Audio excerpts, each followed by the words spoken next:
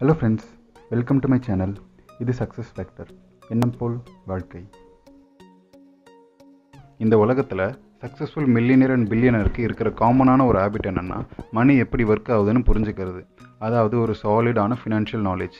அவங்களுக்கு ஒரு சாலிடான financial knowledge இருக்கிறதால அவங்களால ஒரு நல்ல financial and investment plan create பண்ண முடியுது. பட் நம்மளில் மெஜாரிட்டியான பீப்புள் ஒரு நார்மலான ஃபினான்ஷியல் பிளானிங் கூட பண்ணுறதில்ல. இதுக்கு ரெண்டு ரீசன் இருக்குது. ஒன்று, பணத்தை பற்றிலாம் பேசவே கூடாது, அதாவது டோட்டலாக அவாய்ட் பண்ணுற ஒரு கேரக்டர். இன்னொன்று, ஃபினான்ஷியல் பிளானிங் பண்ண ஆசை இருந்தாலும் அதெல்லாம் ரொம்ப காம்ப்ளிகேட்டடுங்க அப்படின்னு லேசியாக நினச்சிட்டு அதை விட்டுறது. ஸோ இன்றைக்கி நாம் உங்களுக்கு நீங்களே ஒரு ஃபினான்ஷியல் அண்ட் இன்வெஸ்ட்மெண்ட் பிளானை எப்படி க்ரியேட் பண்ணுறதுன்னு தெரிஞ்சுக்க போகிறீங்க. இந்த பிளானை நம்ம ஒரு சிம்பிளான ஃபினான்ஷியல் ரூலை யூஸ் பண்ணி தான் தெரிஞ்சுக்க போகிறோம். ஸோ வீடியோக்கு போகிறதுக்கு முன்னாடி நீங்கள் இன்னும் நம்ம சேனலை சப்ஸ்கிரைப் பண்ணாமல் இருந்தீங்கன்னா அந்த ரெட் பட்டனை ப்ரெஸ் பண்ணி சப்ஸ்கிரைப் பண்ணிக்கோங்க அண்ட் அந்த பெல் பட்டனையும் ப்ரெஸ் பண்ணிக்கோங்க. ஸோ நம்ம சேனலில் போஸ்ட் பண்ணுற எந்த வீடியோஸும் நீங்கள் மிஸ் பண்ணாமல் இருப்பீங்க.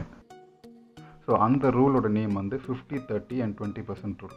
இப்போ நீங்களே உங்களுடைய சேலரி இமேஜின் பண்ணிக்கோங்க.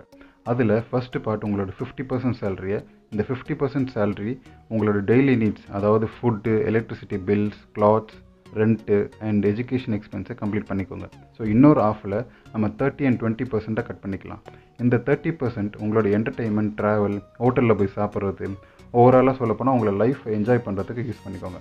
பேலன்ஸ் இந்த 20% அமௌண்ட் தான் ரொம்ப முக்கியமான விஷயம், ரொம்ப இம்பார்ட்டண்ட். இந்த அமௌண்ட்டை நம்ம இன்வெஸ்ட் பண்ண யூஸ் பண்ண போகிறோம். இந்த மணியை மல்டிப்ளை ஆகி உங்கள் ஃப்யூச்சர் நீட்ஸை ஃபுல்ஃபில் பண்ணணும். ஃபார் எக்ஸாம்பிள், உங்களோட சேலரி 40,000 வச்சுக்கோங்க. அதில் 50% 20,000. இந்த 20,000 உங்களோட டெய்லி நீட்ஸ்க்கு யூஸ் பண்ணிக்கோங்க.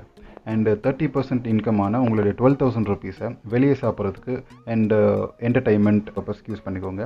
பேலன்ஸ் ஆன மோஸ்ட் இம்பார்ட்டன்ட் 20% அமௌண்ட்டான 8,000 ருபீஸை கண்டிப்பாக நீங்கள் இன்வெஸ்ட் பண்ணியே ஆகணும். மந்த்லி 8,000 இன்வெஸ்ட் பண்ணுறதுல என்ன பெருசாக நடந்துட போகுது, என்ன பெரிய மாற்றம் வந்துட போகுது அப்படின்னு நீங்கள் நினைக்கலாம்.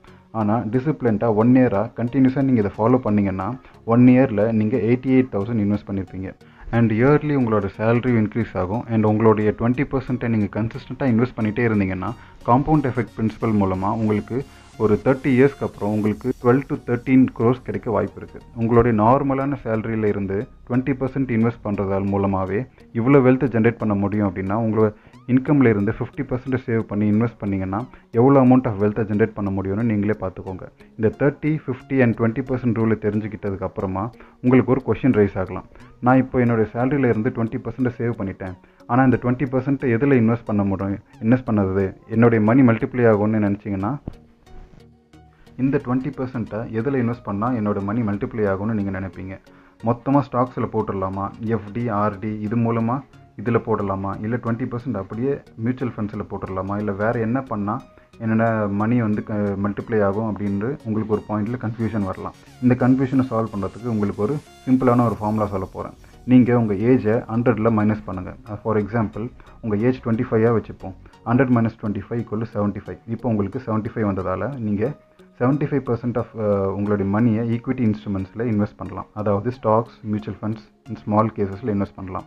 உங்களோட மந்த்லி சேவிங்ஸில் பேலன்ஸ் இருக்கிற 25% நீங்கள் எஃப்டி, பாண்ட்ஸ் இது மாதிரி லோ ரிஸ்க் இன்வெஸ்ட்மெண்ட் கிடைக்கிற கொஞ்சம் செக்யூர்டான இன்வெஸ்ட்மெண்ட்டில் போடலாம்.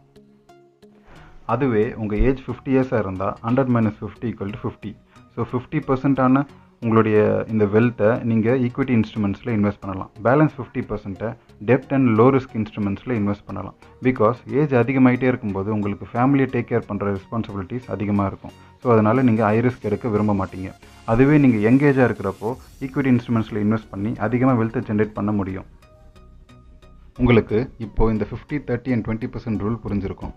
உங்கள் பணத்தை எங்கெல்லாம் இன்வெஸ்ட் பண்ணலாம் அப்படின்னு ஒரு ஐடியா கிடச்சிருக்கும். ஆனால் இந்த மாதிரி டீட்டெயிலாக உங்களுக்கு தெரிஞ்சால் கூட நம்மள நிறைய பேர் டிசிப்ளின்டாக இன்வெஸ்ட் பண்ண முடியாது. அதுக்கு ரீசன் என்னென்னா, உங்களுக்கு சேலரி கிடைச்ச உடனே நீங்கள் உங்களுடைய எக்ஸ்பென்ஸ் எல்லாம் முடிச்சுட்டு லாஸ்ட்டாக தான் இன்வெஸ்ட்மெண்ட் பற்றி திங்கே பண்ணுவீங்க. அதுதான் உங்களை இன்வெஸ்ட் பண்ண விடாமல் பிளாக் பண்ணிகிட்ருக்கு. இதுதான் the richest man in Babylon புக்கில் சொல்கிற மாதிரி வெல்த் கிரியேஷனோட பிக்கெஸ்ட் சீக்ரெட் என்னென்னா, பேயிங் யுவர் செல்ஃப் ஃபர்ஸ்ட். அதாவது நீங்கள் ஜென்ரேட் பண்ணுற இன்கம்மை ஃபர்ஸ்ட்டு உங்களுக்கு பே பண்ணிக்கணும். அதாவது உங்கள் சேலரியில் இருந்து நீங்கள் ஜென்ரேட் பண்ணுற வெல்த்தை இன்வெஸ்ட் பண்ணணும்னு நினைக்கிற 20% அமௌண்ட்டை நீங்கள் முதல்லையே தனியாக எடுத்து வச்சு இன்வெஸ்ட் பண்ணிடணும். அதுக்கப்புறம் தான் உங்களுடைய மற்ற எக்ஸ்பென்ஸ் எல்லாம் பார்த்துக்கணும்.